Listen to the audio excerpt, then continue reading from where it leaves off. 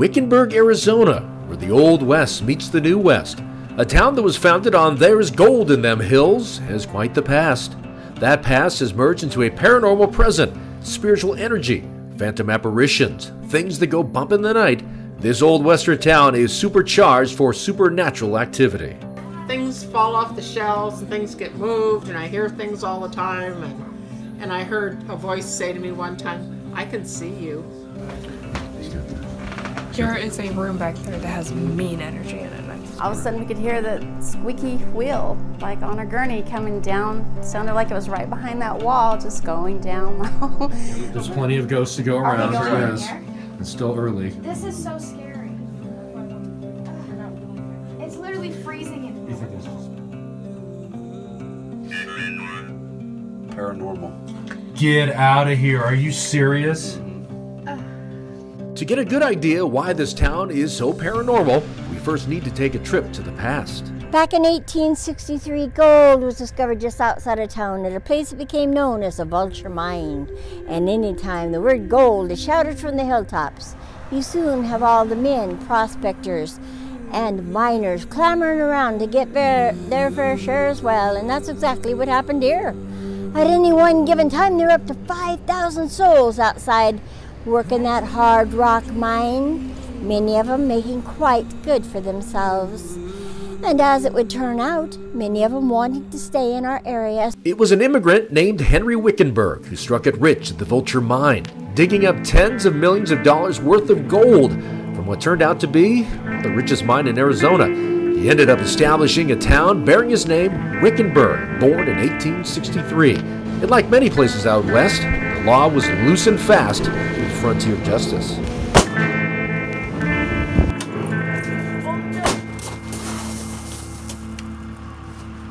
Besides train and stage robbers, settlers and the U.S. Cavalry had to deal with deadly skirmishes in the Indian Wars, and many lives were lost when the Hacienda River Dam failed. Wickenburg, the largest burg of them all, was never notified.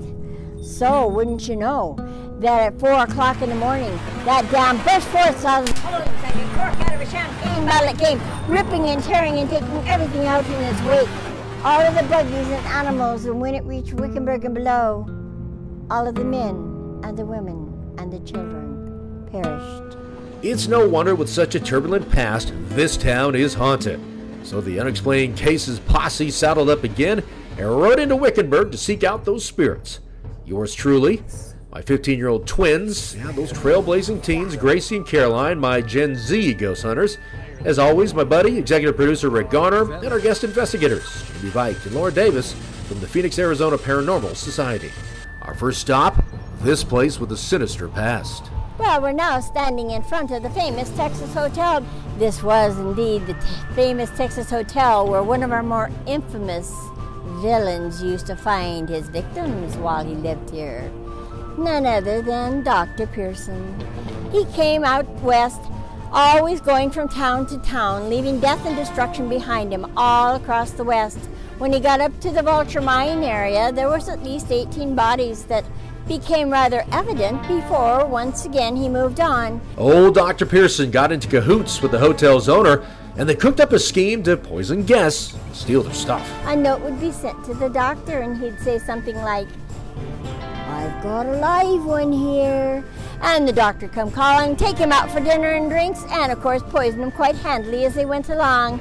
By the end of the night, they'd no longer be alive. So it's easy to see why the Texas Hotel is said to be haunted. The hotel is now Antiques and Artisans Emporium. Its current owner, well, it's Beth Gallant. She told us a few tall tales about the ghosts who supposedly roam her shop. Things fall off the shelves and things get moved, and I hear things all the time. And I heard a voice say to me one time, "I can see you." Oh, and then I was here one night, and it sounded like one corner to the other, like a golf ball on wood. Well, upstairs is carpeted, and wasn't on the roof, so I said, okay. Most of the activity is said to happen in the upstairs of the shop, and apparently one of Beth's customers talks with a couple of ghostly characters too. So Allison lives upstairs, and she won't leave because she likes it here. She worked here back in the day, and she doesn't want to leave. And then now she has a little girl up there who's driving her nuts because she won't leave her alone. Allison says she just has no time for herself anymore as the little girl clings to her. Little girl won't leave because she's afraid of the angels. No one knows who Allison and the little girl are and why they're haunting the building. Apparently, they are most often heard, though, in the boot room. It was a place that certainly caused a fright for Caroline. That room terrifies me way more than it just feels it makes me feel vulnerable, I guess, as compared to these. Okay. Like this room I already felt vulnerable, but that room really, like I really know it. The only way to find out who or what haunts the Old Texas Hotel is to investigate. So Laura and Jamie busted out an arsenal of high-tech ghost hunting gear to get us some answers. One of those devices, it measures changes in the electromagnetic field, a possible sign of spirits. So this is a REM pod, and we're going to leave it in this room. This is a very active room. It goes off. There's an antenna here, so it creates a bubble of energy that when it's broken, these lights will go. Okay. So I'm going to leave it in this room while we're in another room. So we're in another room and we hear the alarms go off, then we can kind of come in here real quick. Along with the REM pod, Jamie and Laura also used a K2 meter. The theory is that it also measures changes in the electromagnetic field. Fluctuations could mean that the spirits are using energy to try and manifest. Plus, they used a digital recorder, and we did also. It picks up disembodied voices. The twins, along with Jamie and Laura, hope to do just that. Hello? Allison, are you in here? I just heard something fall, and I'm not sure if you did it, but if you did, can you tell me?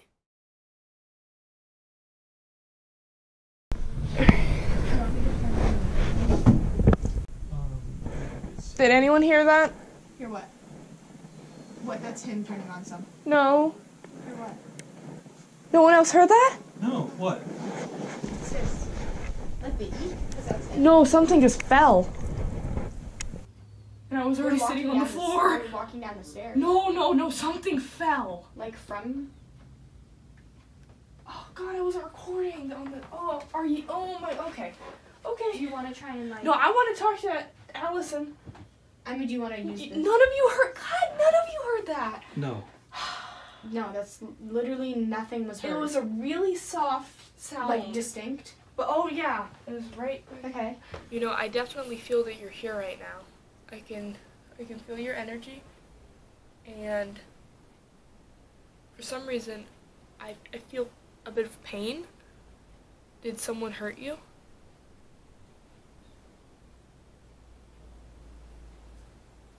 I think I had a dream last night with you in it.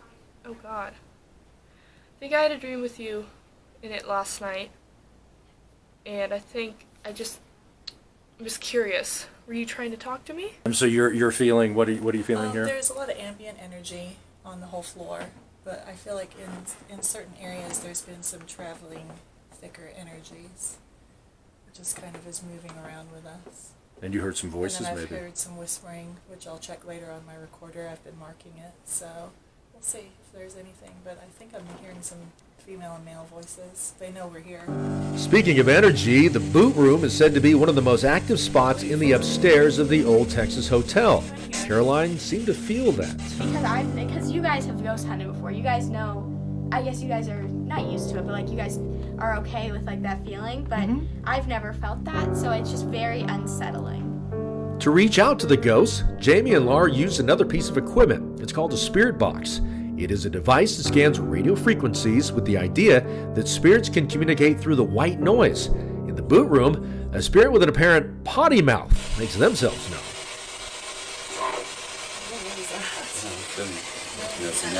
Didn't sound like a good person. Did you hear that? It sounded like, what the hell? Is that what it said? That sounded like it said, what the hell? Yeah. Are you there? Oh, what the? Maybe what the hell you mean? I am here. What What are you talking about? I am the one that's doing this. Putting that on my chair for I could be wrong, but I swear to God that's what it said. Gracie had mentioned hearing something drop and hit the floor upstairs. To figure out what was going on, we decided to set up some cameras to roll when nobody was in the building, and we did capture lots of strange sounds.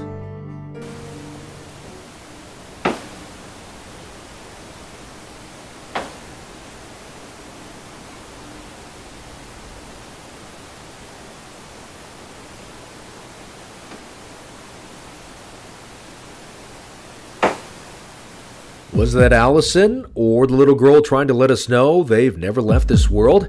It is impossible to tell. But is the old Texas hotel really haunted?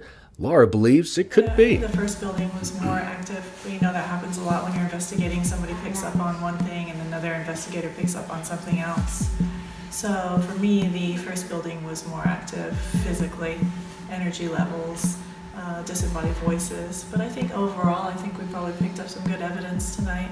Our next stop, just across the road at Cactus Mattie's Mercantile, another Wickenburg business that has a supposed deadly past. It was the quarters for a cavalry captain and his wife and young children. After he died in the Indian Wars, the mother allegedly did the unthinkable. So on the day that they were going to be coming for the boxes and to take her over to the church house, she finally had had enough. And she broke. She took a knife and she killed the 3 children right on the floor inside the back of the building here, which was the captain's quarters. Then she ran out into the night and kept running. No one knew anything that had happened. Legend has it a small child, maybe one of the ones who were murdered, haunts the building. So we asked the store's current owner, Bob Fuller. We hear the ball bouncing that Mariah was talking about as far as playing jacks. We'll hear it coming from different places in the store. And things will get moved. So we broke out the ghost hunting gear again to investigate Cactus Mattie's for spirits. This time, though, we used another piece of equipment called an ovulus. It has a word bank, with the theory being a ghost can use its words to communicate. Well, that ovulus was very busy saying words to the team. Ooh. What is it? Cesium. Cesium. Anyone know what that means? What is cesium? Is that like I guess that's like an element or something. Is that like in mining, maybe? Or? I'm not sure, but it has a stronger bar on it. So. Aunt. Like your aunt? Yeah, not uncle, but aunt. Oh. Are you somebody's aunt or aunt? 15? Oh, God. What? Well, no, that just kind of freaked me out. Oh. 15 what? Well, it's freaking out because we're 15, so it's freaking out. I thought maybe it was something. Oh, wait, we are 15. That's in my mind, I was about ready to ask. So that's why I said, oh, God. I was about ready to ask about the twins. I kind of forgot that. In my mind, then well, it said we just 15. turned 15 last week. Yeah, they just... What did it say? Such. It's such a simple word. Yeah. That we hardly ever get such. Really? And it's got a high energy on it. So I don't know what that could mean. Can you go in the other room and touch or kick that box that's on the floor? In the business? Business comes up quite a bit. Oh, really? Okay. Yeah. But still, it doesn't mean anything because we are in a business. Yeah. Such a place of business. Random group of words right now. They usually are. Is it? Okay. You just have to piece them together, see if they make sense. So who or what was trying to get the girls' attention? The next response, it sent shivers up our spines. Paranormal. Get out of here. Are you serious? Mm-hmm. Can you see that? I was getting, yeah. Yeah, you can see it. Also, you hear him say it. You are kidding me. How often does that come up? Not very often. You'd think that would be the topper. Well, you'd be wrong. According to Jamie, what happened next with Caroline using the ovulus was jaw-dropping. I said, is anyone here with us? And then it interrupted and said, for me. All right. Okay. This is a groundbreaking moment. This has never come up before. Really? Yeah. I don't know if you can see that with your camera. What? Look at the bar on the bottom. That's incredible. It's all the way to the right. That's and it has 2 words on there. It never comes with 2 words. Really? Really? Wow, I feel special. You know, I'm sure this isn't paranormal. That's crazy. But I feel That very is special. really incredible. Really? So what do you think's going on back here? Oh, maybe there's something here. The spirit continued to reach out to Caroline. Men? I said, does anyone want to talk? And I said, men. Well, maybe there's men in here. What? Say Right. what? You know, like You what men want to try and What talk? men?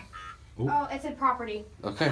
We're on their property. Yeah. So what? The REM pod was going off in that closet back there, Yeah. and the battery's now dead. Okay. Is it really? Yeah. You tell her What- about what the thing on property? your... Whose property are we on? The ovulus just said for Okay. me. 1 word. All the energy bar all the way across. Whose 2 men's words. property? For Is it someone's me. property? Wow. While that ovulus was popping, so were the digital audio recorders. Laura and Jamie captured some good evidence of a possible ghost trying to communicate to the team. Help me. Oh, yeah, that's so distinct. That's not even what I was looking for. Yeah, but you were looking for something else. I mean, that came across. Oh, okay.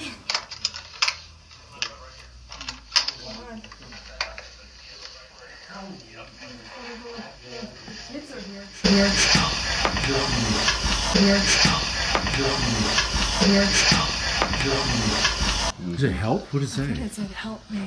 And just like the Texas Hotel, we also used static night shot cameras and let them roll when nobody was inside the building. We got much of the same result. Check it out.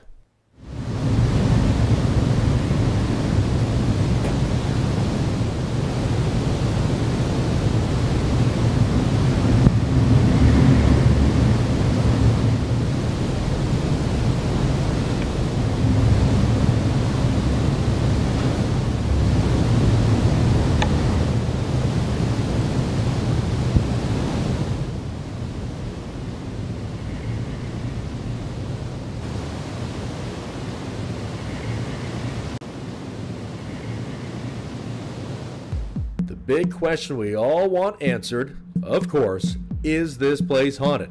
This is what Jamie thinks. First impressions, I would say probably the second building we were in. It's probably the most active that we were in. Not to say that it might get more EVPs here or the first place. It's kind of hard to tell, but just the feeling that you got. The second place, I think we heard more disembodied voices in there, so that kind of tells me that there's probably more activity in there. While Cactus Maddie's was supercharged with spiritual energy, the same could be said about the old doctor's office, which happened to be our next stop on our paranormal tour of Wickenburg. For the most part of the hospital was used for the miners and the ranchers and that. There was always accidents happening out at the mine. And the building right next door to the hospital happens to be where the doctor's office was located. He saw many a grisly thing. One night, a young boy was rushed in after having been crushed in a bunch of the machinery out there at the Vulture mine itself. Those great big huge wheels that were used to create energy pulled him right into their wheel, crushing just about every bone in his body. No one could even believe that he was still alive. That miner eventually dies, and today where he perished, it is a State Farm insurance agency. Yeah, I'm not kidding, an insurance agency. Employees say it's a haven for the paranormal, so much so they won't stick around after dark. A coworker and I were sitting in the kitchen having lunch, just talking, and then we heard this noise. It was like a squeaky wheel, like on a gurney, like you'd hear it, you know, going down the hall or something. We heard it and we stopped and we come around the corner to look. There was nothing there. Jimmy Renoff has worked here at State Farm for the last 14 years.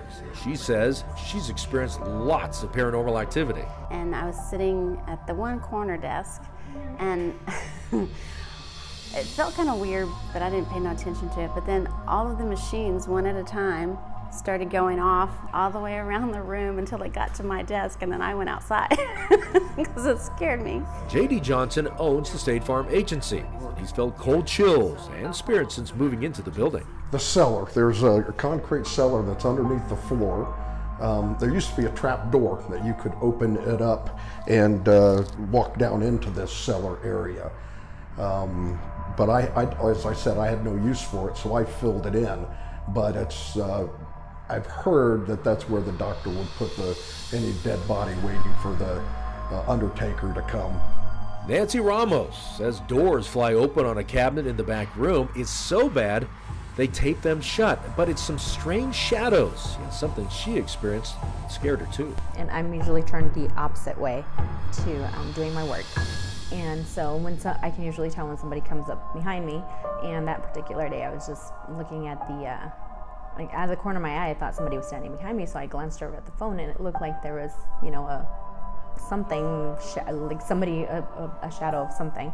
So as you can see, it kind of does give you that image. And I turned around and I looked, and everybody was in their desk, at their desk, sitting down. So it was impossible for somebody to be behind me in the moment that I turned, and me to at least still see them walking away. But no, there's nobody there, and everybody looked at me weird because they're like, what? And I was like, oh, you will not believe. I swear there was somebody behind me. It's pretty obvious the staff are a little spooked by those spirits. So we set up our equipment inside the old doctor's office to investigate the paranormal activity going on there, and boy, it went crazy right away.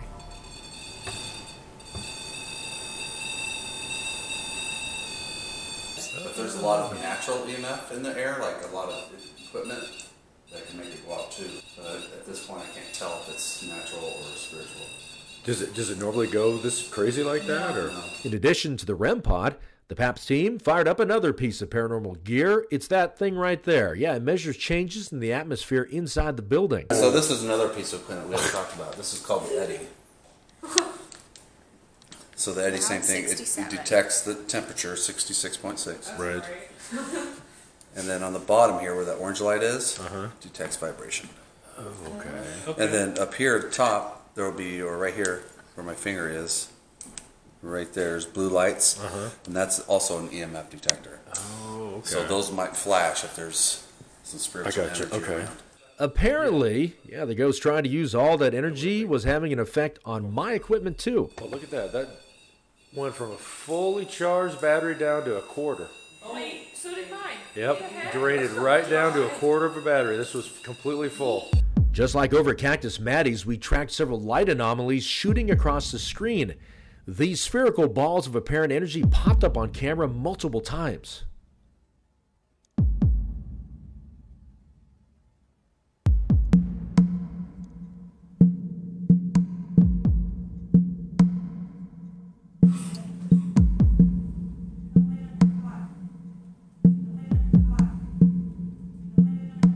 Is it a ghost or spirit? That's up for debate. We tried to debunk these orbs as dust, but the pattern of movement seems to indicate they are some kind of ball of energy. They're neither bugs or dust. Yeah, something pretty unexplained. The visual evidence captured was yet again compelling, but it was the words from that ovulus that really helped connect us with the other side. Yeah, remember where we are. This is the old doctor's office. The hospital, it was right next door. Bones. Bones? Bones. We shut every computer off. So that should good. be I don't remember saying Entire bones? Wait, what does it say? Bones and entire. Well, the bones were like Buried had to dig here. up the Yeah. graves to like build the. That's right. They did leave houses were built on top of the cemetery over here. Are your bones buried on this location, on this property?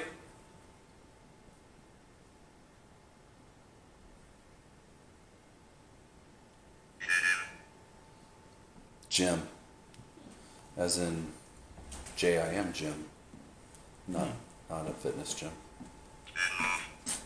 Enough. Enough what? Talking to you? Yeah, pretty crazy, right?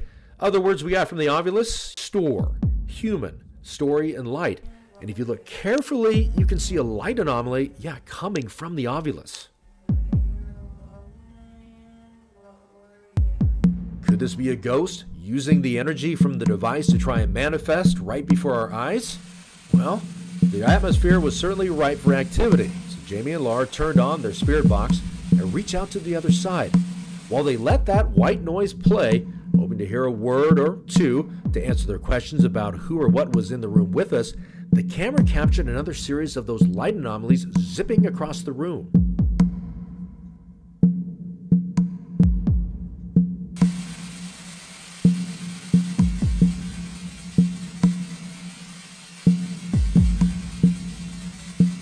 One of these giant orbs zooming right past Jamie's face.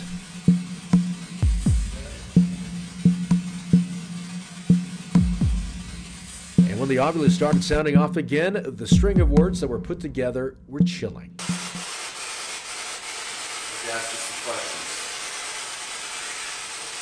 Bible. Oh. Whoa. Yeah, and what kind of? Yes or no? Do you want a Bible? Yes or no? Do you want a Bible? These circular forms of energy stayed in the room with us as we continued to get responses related to Christianity. What is it? Something else. It was thurifer. Thoroughfare? No, like thurifer, like Thurif. We'll look at it when it's over. Yeah. We'll rewind it. And yeah. Well, Episcopal Church. Oh. Server or acolyte who carries and swings the thurible. I thought that actually. So a thurible has the thurible. Yes. Okay. Oh. And of course, we had Bible. Yeah, it's right before that. It was, yeah. That's, It said Bible, Mom. okay, that's really random, man. That is like really random. I'm going to say something right now. Oh, and no. Kind of makes a little bit of sense. Because we play Christian music in here all day long. And if we don't play the Christian music, it's really active. But when we play the Christian music, it calms it down. And after we cleared out the building, we decided to leave a couple of cameras running in hopes of catching more strange activity, and it definitely got loud.